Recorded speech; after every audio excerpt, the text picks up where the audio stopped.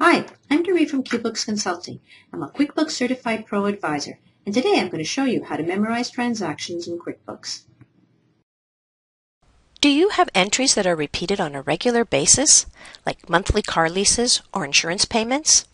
Instead of re-entering a transaction each time, why not use QuickBooks Memorize Transaction feature to remind you that the entry has to be entered and also posted for you? Here I have a check for the monthly group insurance ready to be posted.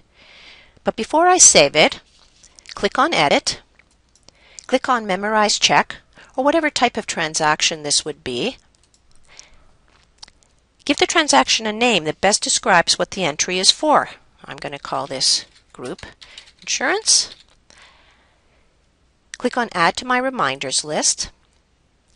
In the How Often line, choose the frequency that this transaction occurs, such as daily, weekly, or monthly. We're going to choose monthly, as this transaction happens monthly. Then choose the next date that you want this entry to be posted on. This is a monthly occurrence, so we're going to choose January 31st as the next date.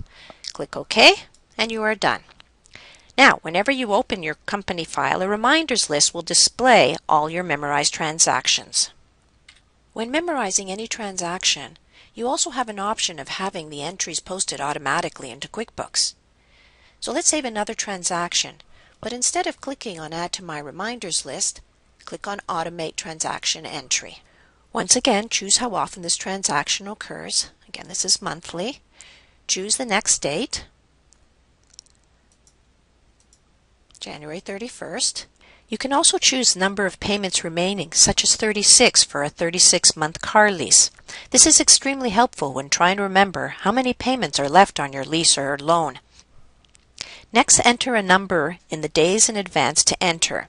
This is for QuickBooks to know when to actually post these entries. We'll post in 5 and then click OK. Next time you re-enter your QuickBooks file, a message pops up informing you which transactions will automatically be entered into QuickBooks. Should you not want a particular transaction to be posted, simply untick it. Let us retick this again. Next, if you click on Enter Check Now, only the ticked items will be posted. Or you have a choice to click Enter All Later to post them at another time. On the next QuickBooks tip, I'll show you how to manage the memorized lists you have created. I hope you found this QuickBooks Quick Tip useful. To get the most out of your QuickBooks software, visit my website at www.qbooksconsulting.ca.